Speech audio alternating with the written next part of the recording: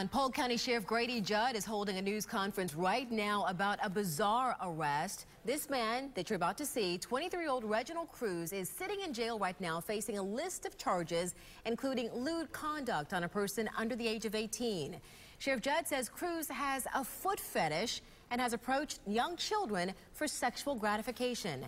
Deputies are telling us that they're worried about more victims now. Our Ryan Raish is at that news conference. He's going to join us with more details coming up at 12:30.